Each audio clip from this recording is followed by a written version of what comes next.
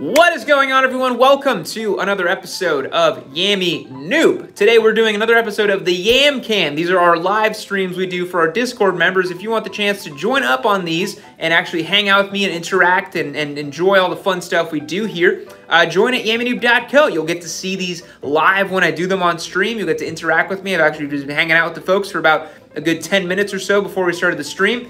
And you guys will have to excuse me because my allergies and my eyes are really acting up. So if I pull off my glasses and scratch my eyes, that is why. They are so itchy. But today, we have news from Kawasaki. They're dropping a bunch of new models, new in parentheses and in quotations, whatever you want.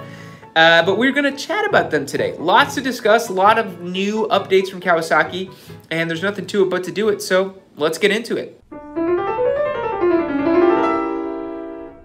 All right, folks, so I'm looking over here on my laptop, so if I don't look at this camera, I'm so sorry. But we're looking at all the news from Kawasaki, updated 2023 models. The first one I wanted to chat about is the kind of new KLX 230.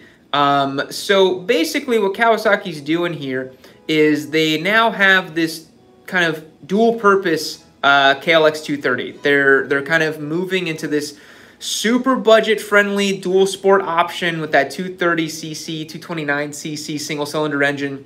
And, you know, it's an interesting idea, right? It's an interesting idea to put out a super cheapo dual sport so that people can get into it and have fun, because as many of you know, the adventure segment and the off-road segment is growing. It's one of the only segments in motorcycling that is growing, that is not stagnating or decreasing in sales. So I think it's a good idea for Kawasaki to be doing this and to try to sell more KLXs. There are also S versions of the KLX 230 now. That's going to make it a little bit more approachable. It's going to have a lower seat height. It's going to be a little bit easier to ride. So for those of you who are vertically challenged, maybe looking at getting a dual sport, a KLX 230S might be a great option. Or those who are maybe younger riders, you know.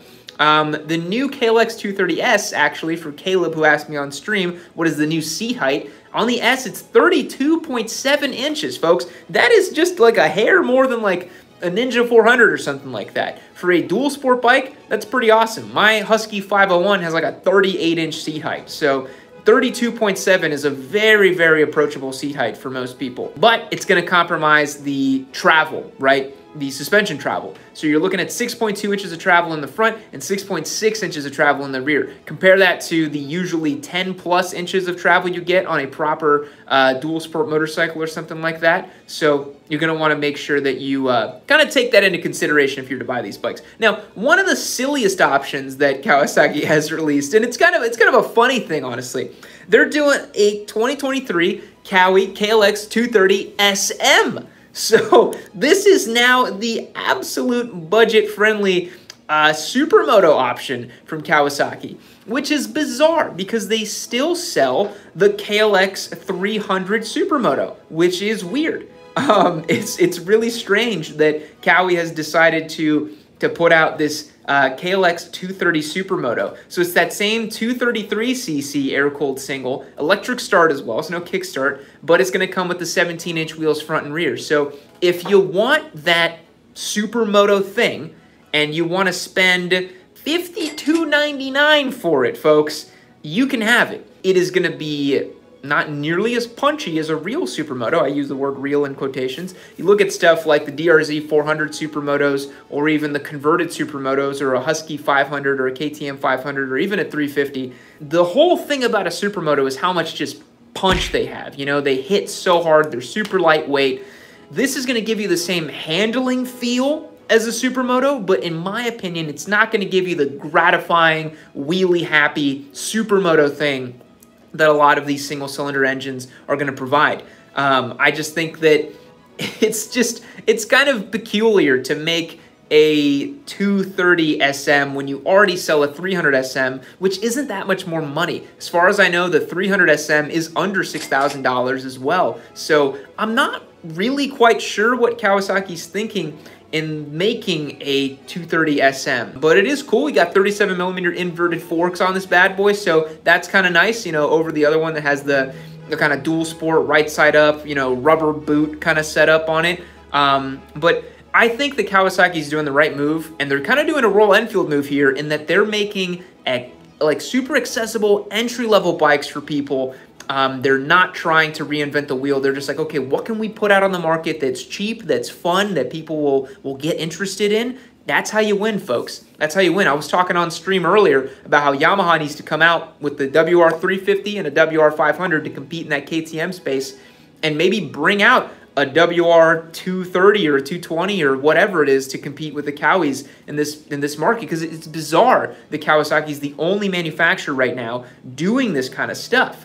I don't see Honda making these like sub 250cc dual sport supermoto options. Kawi's kind of learning how to dominate this space a little bit. Honda's got the CRF 300L, but you know, it's nothing that's going to be competing in this in price. I mean, the CRF 300L is probably over $6,000 if I remember correctly, but someone is going to correct me either on stream or in the edit, so we'll figure it out. Now, moving on, Kawasaki's also launching the new Kawasaki KLR 650S.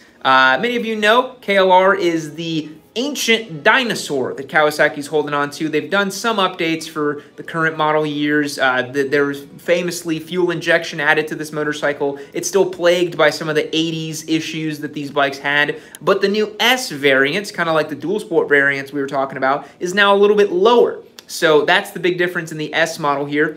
It's going to feature a lower front and rear suspension, still offering 6.7 inches of travel while the rear sits at 7 inches. And it's still got a 21-inch front end and a 17-inch rear wheel. And that standard KLR 650S is going to come in at $6,899. And you can get it in the Pearl Storm Gray for $71.99. So again, super budget-friendly bikes from Kawasaki. Definitely a strategy they're pursuing. They're pursuing these very, very cheap motorcycles because it just makes sense. You can sell so many more of them. However, one thing I want to point out, with the 230s, when you lower them, they're kind of little dual sport bop around bikes, whatever. You know, you're going to have fun with that. It doesn't really matter. And you're going to be spending a lot of time off-road, so it's not as important of what I'm about to say.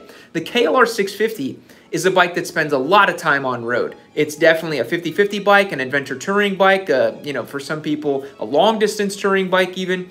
And when you lower a bike this much, you do compromise its handling.